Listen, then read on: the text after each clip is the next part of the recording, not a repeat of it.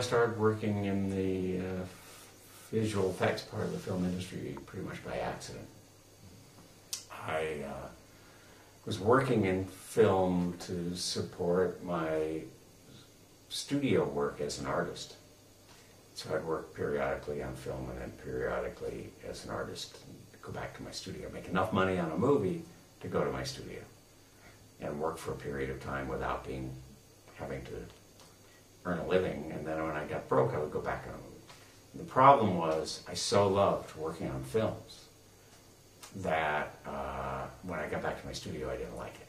So I found myself working more and more on films, and what I started out doing, for the most part, was being involved with miniatures, and miniature photography, and building miniatures, that sort of thing. And that just led naturally to, optical effects and blue screen technology and other things that I started to pick up and learn. And I enjoyed it so much. I just loved it. It was the perfect combination for me.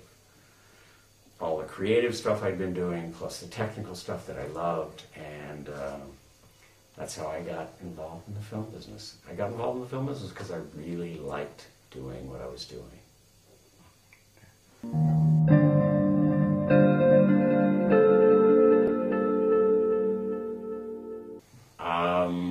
Well, I was a minor player in Blade Runner. I was just another crew member like so many people. I just happened to be associated with a few props that are sort of signature props in the movie. My credit was action prop supervisor, but really, essentially, I was an art director. It's just that I wasn't in the art director's local, so they couldn't give me a credit as an art director. So the producers invented this title for me called action prop supervisor. I've never seen that before, and I've never seen it since, and I have no idea. I didn't know until I saw the movie that's what the credit was going to be, but that's what it was. And I immediately became responsible for getting props like the Voight Kampf machine and the interior of all the cars, and miscellaneous props throughout the movie. The Esper machine that Harrison Ford uses to navigate through that photograph to find Zora? I can't remember her name. The dancer, Joanna Cassidy. That's her real name, but the character's name I'm not sure about.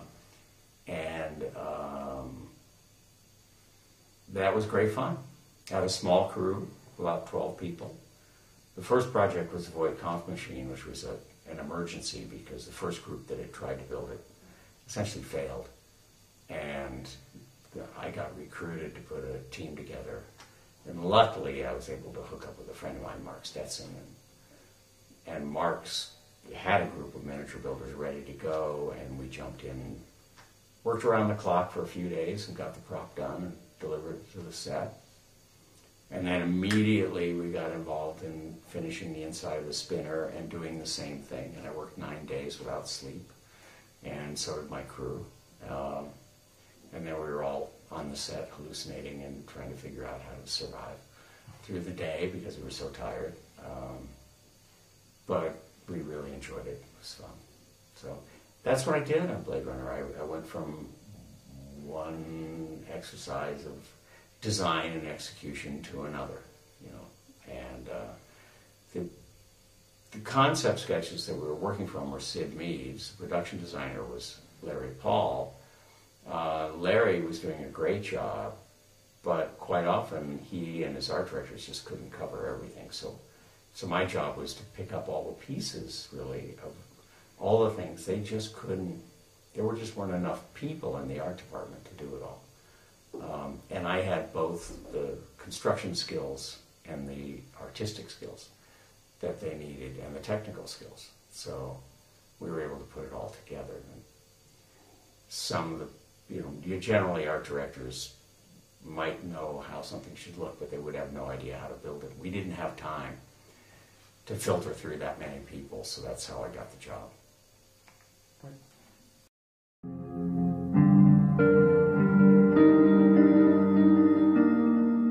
Well, the transition from optical to digital effects which all of us, my friends and I, expected to take years, took months.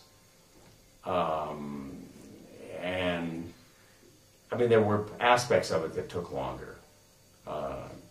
Generally, film titles were done optically for quite a long time into the digital revolution, or whatever you want to call it. And the reason opticals continued to be put together, or titles continued to be put together optically, is they ran for so long. They were 4 minutes long. And nobody had enough storage for 4 minutes worth of frames.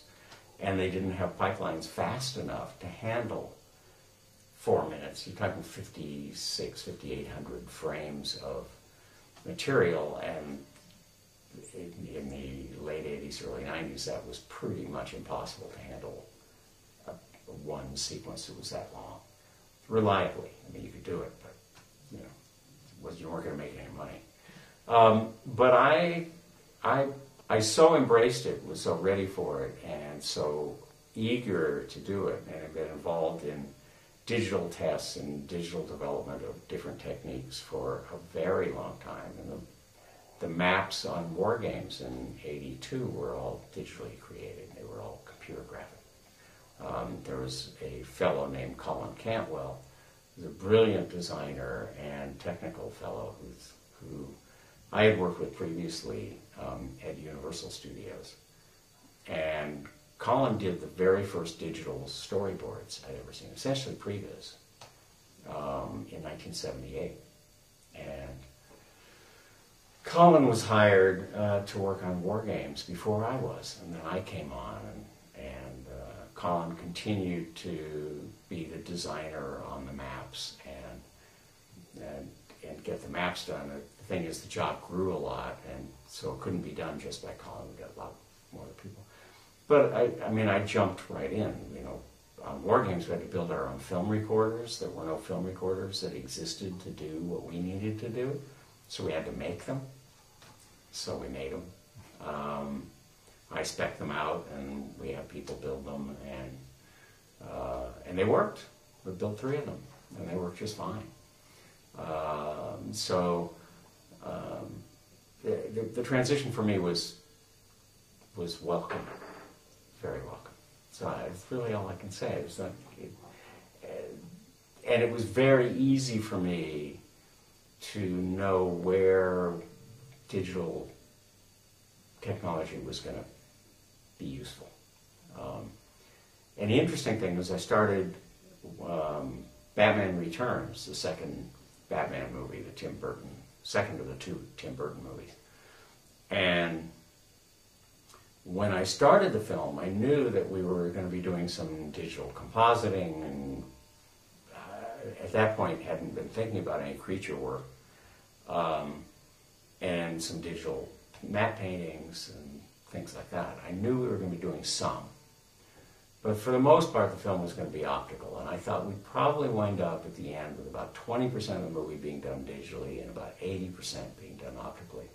And in fact, over the length of that movie, it became 80% digital and 20% optical. And so that transition from the optical to digital, which we all estimated would take 5 to 10 years, literally took 18 months. And Batman Returns was right in the middle of that. And it culminated the year after the release of Batman Returns, was the release of Jurassic Park. So we had The Abyss in '89. There was, I think, a Back to the Future in there somewhere. There was Batman Returns, where we created characters, bats and penguins, that, unlike dinosaurs, people knew what bats and penguins looked like. So we had to make animals that felt real on a level or in a way that nobody had ever tried to achieve before. And I think we were successful, got nominated, but it was immensely difficult. It was really difficult.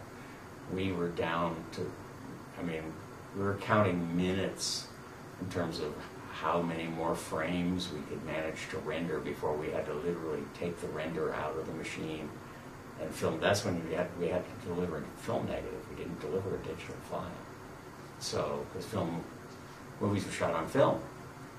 And so everything had to be filmed out. So at a certain point, you had to get it onto the film recorder and get the negative to the lab to be processed. Film recorders were essentially crude.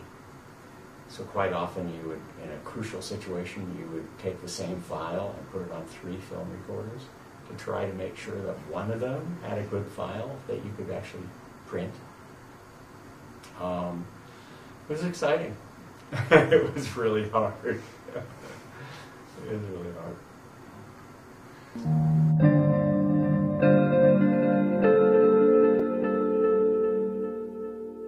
Well, I really enjoyed this job. I mean, it used to be, in the optical days, that my favorite part was the planning and the shooting. And my least favorite part was the post-production optical process. And that's because opticals, being an analog process and depending so much on photochemical responses and the accuracy of mattes, which would grow or shrink over time depending on the film stock and the length of time it took, or they would get scratched, or they get excuse me, or the elements would get dirty. Opticals held less. It was wonderful when they worked. It was such a wonderful rush when they worked. But it was really, no matter how good the optical compositor was, you were working with on that optical printer, and these people were brilliant. You never knew, and they never knew if it really hit it that time or not. And when you did, you knew it was like capturing lightning in a bottle. So when we went to digital, suddenly a level of security came out of knowing that if we have this element, and we have that element, and we've done this right, and we've done that right, we're going to be able to put it together. And if it's not quite right, we can make an adjustment to the parts that aren't right without affecting the parts that are, which with opticals was never the case. You could have a beautiful shot in opticals, but have a bad frame because of some dirt or a scratch or something just odd, and you go back in just to fix that one thing, and the whole shot falls apart. And that didn't happen digitally. So, I mean, it could if the operator or the compositor didn't know what they were doing, but generally it didn't happen. So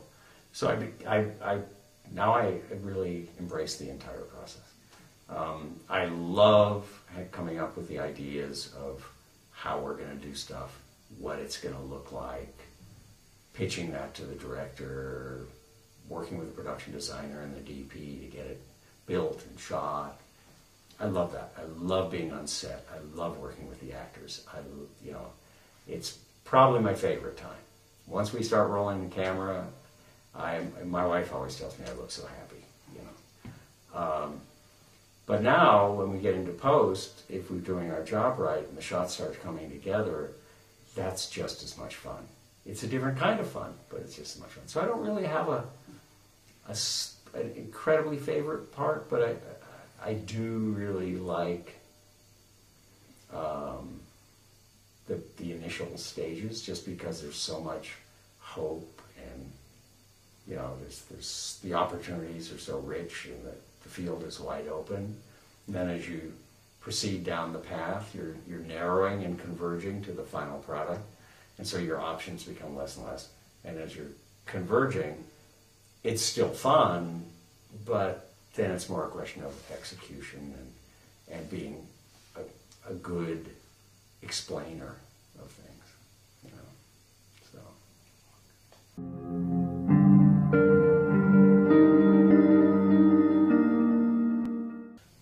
Well, I've been asked that question a lot. And people say, what's your favorite film? Who's your favorite director? What's the thing you remember best about a movie that you've worked on? And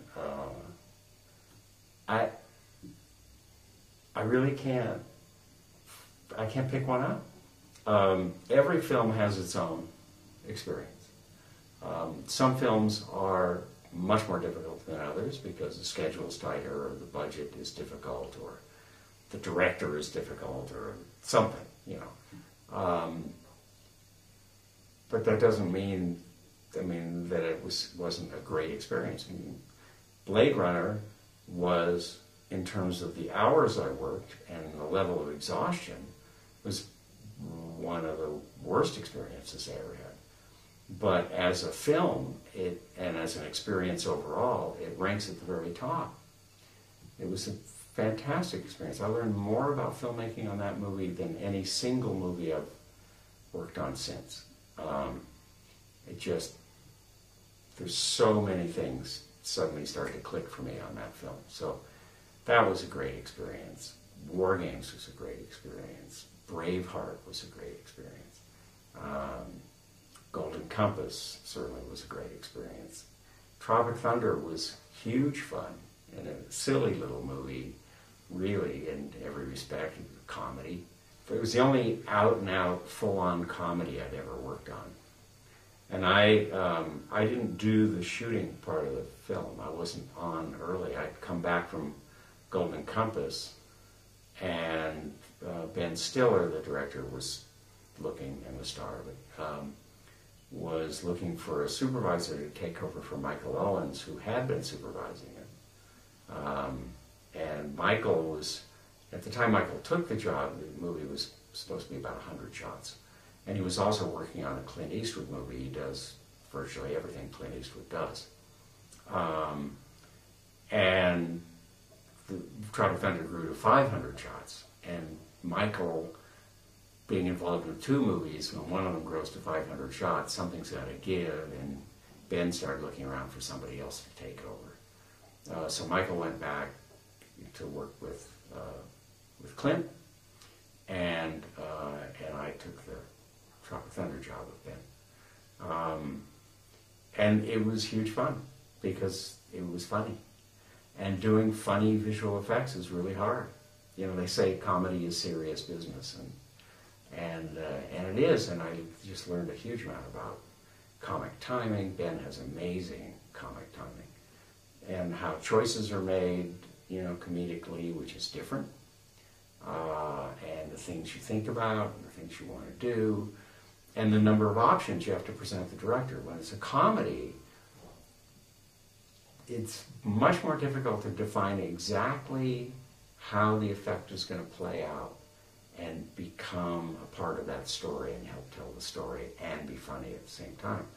And so you do levels of variations of the effect. So, for instance, in Tropic Thunder, there's a scene where the Ben Stiller character is being shot and there's like blood coming out. It's pretty gross. I mean, on the face of it, you read it in the script and go, oh, I don't think this is funny. I don't think this is going to work. In the movie, it turned out to be funny.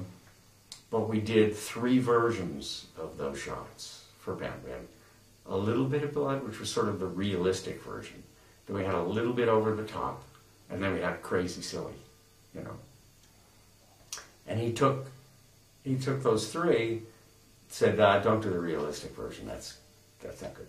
Let's just go over the top. So we went over the top, and it was funny because it was so stupid. It was really, you know, it was great.